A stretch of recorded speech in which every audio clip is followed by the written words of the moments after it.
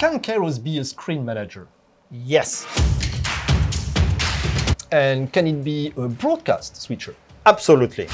And does Kairos meet any TD requirements? Definitely. And is Kairos' interface simple enough to be used by beginners? No doubt about it. The flexibility of Kairos makes it quite a unique tool to meet any customer needs. So let's discover more.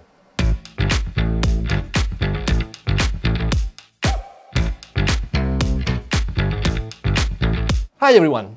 We introduced Kairos as a software-driven production switcher, and we promise to continue its development permanently via software upgrades and also by introducing new hardware. And so far, we stay committed to our promise.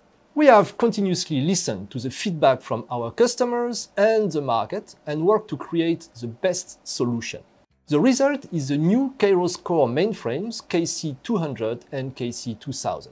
So, Christophe, what would be their key specs? They both offer increased performance and new functionalities, including more inputs and outputs, enhanced file storage capacity, and higher video processing. Okay, so let's talk about hardware first. The depth of a server has been reduced, which is very important, for example, in hobby events. The larger RAM and SSD capacities provide a more powerful internal playback system. The internal clip player of KC200 now enables playback of up to 2 hours of high-quality HD video with embedded audio and alpha channel. And KC2000 is even more powerful than that, right?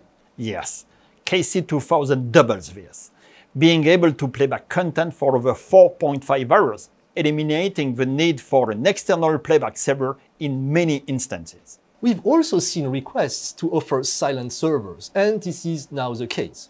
We are currently sat next to the super powerful KC2000 server that is actually being used to feed the screen behind us, and you can barely hear the fan noise. Thanks to its silent chassis with higher flow and low fan speeds, it can be placed anywhere, for example, next to the stage at a live event venue.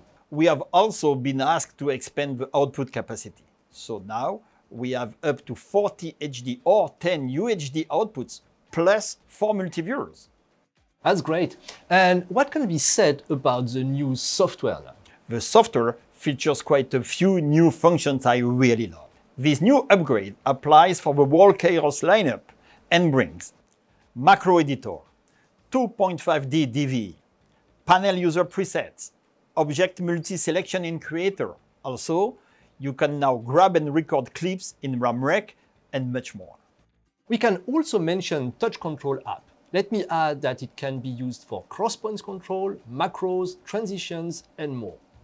Multiple instances of Touch Control app, remotely or on-premise, can be used simultaneously to control Kairos cores. In short, Kairos is clearly able to support more and more complex production with ease.